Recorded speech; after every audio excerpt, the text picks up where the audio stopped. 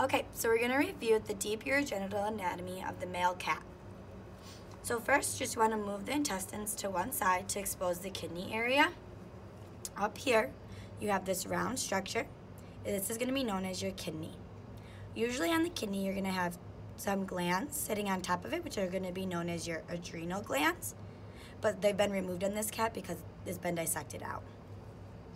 This cord following down from the kidney is going to be known as your ureter. Going down from there, it's going to meet this structure here. This structure is going to be known as your bladder. Following below the bladder, the cord is then going to become your urethra.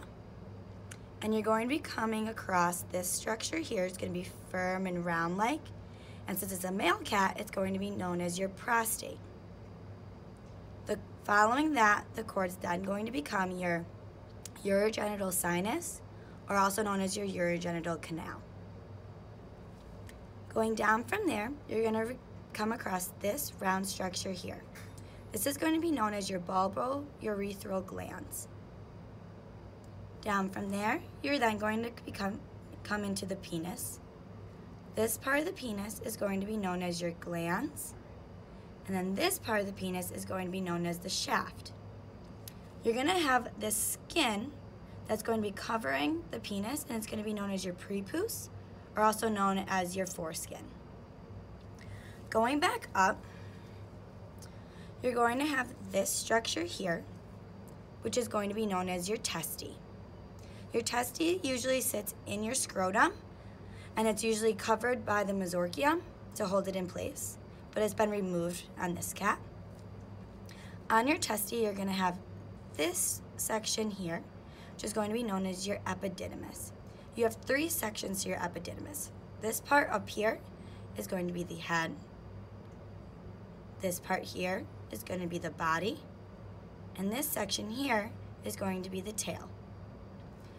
Going up from there, you're going to have this cord-like structure. It's going to be known as your spermatic cord. Inside this, you have blood vessels in your vas deferens, which you can see down here when it comes out of the cord.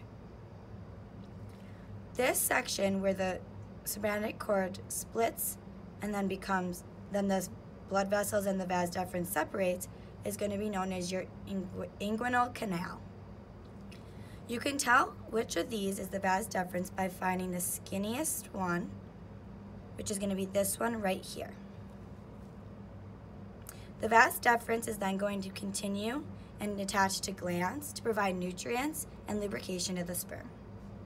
And that's going to be your deep urogenital anatomy of the cat.